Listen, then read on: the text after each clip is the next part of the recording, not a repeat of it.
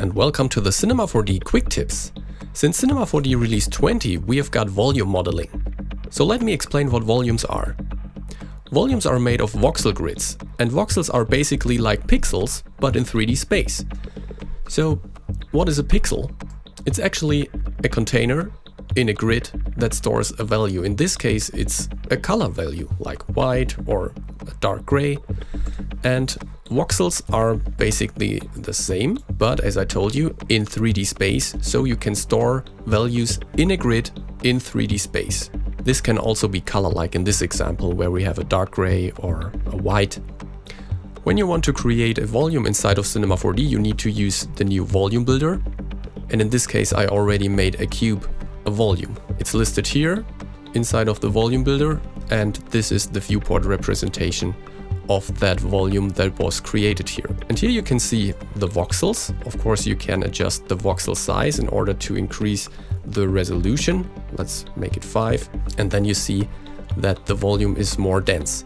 But what I want to talk about now is the volume types. And there are two volume types, and one is the signed distance field, which is the default, and the other one is the fog.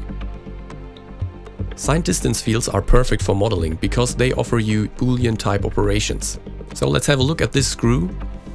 And once we disable the volume builder, you see that this screw is completely made of simple primitives, like a cylinder and a helix, a cone, a cylinder, and this small polygon objects up here.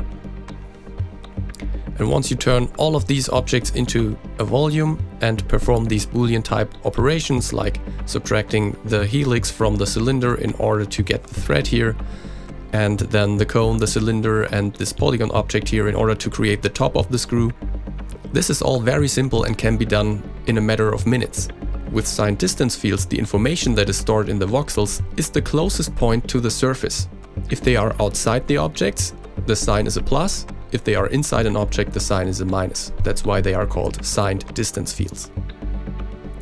Fog volumes are a bit different. Normally they are used for rendering fluids, fire or smoke, and they fill up objects with voxels with values between 0 and 1, so basically weights.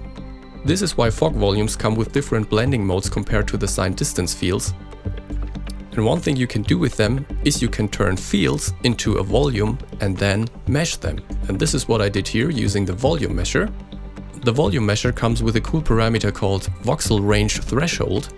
And by adjusting this, you can make the volume or the object grow or shrink. Thanks for watching. For more information on Cinema 4D or other Maxon products, please visit cineversity.com or maxon.net.